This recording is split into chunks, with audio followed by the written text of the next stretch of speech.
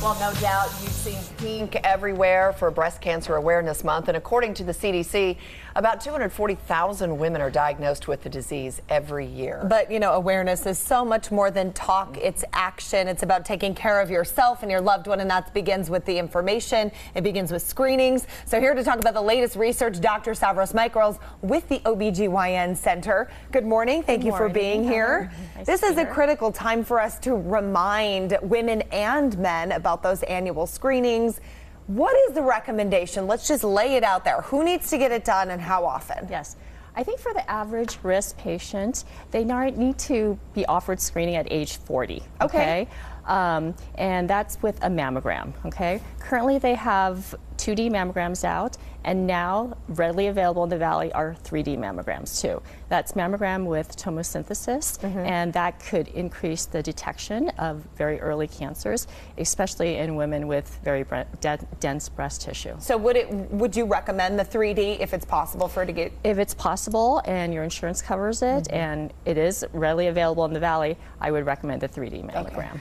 So we're hearing more and more about the challenges of breast density. What is the latest research about it, and what do we need to know?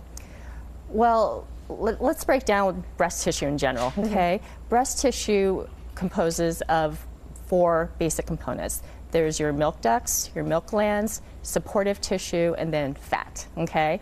So the supportive tissue tends to look more dense on mammogram films, and the fat looks more black, okay, or non-dense. So when you talk about breast tissue, you're looking at the density of it, and they're looking at the ratio of non-dense tissue to the dense tissue. And then usually the radiologists come out with a classification on how dense the breast tissue is, okay? So you can range from mostly fatty tissue on your breast to extremely dense breast tissue.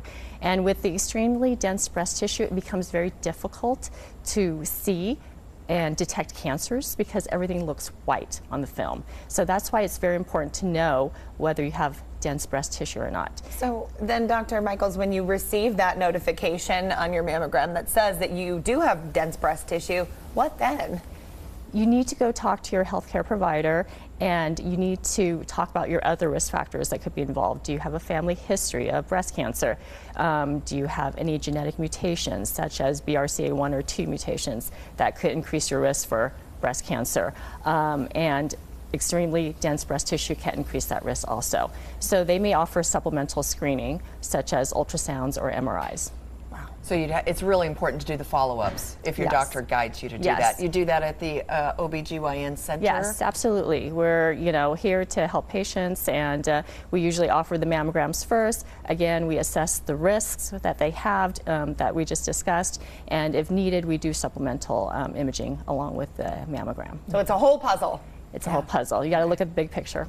Yeah. Good, great information. Hopefully everybody at home is listening and is able to get in and get that mammogram. Now's the time. Not too late. Thank you so much, Dr. Michaels. We appreciate your expertise and your time this morning. Thank you.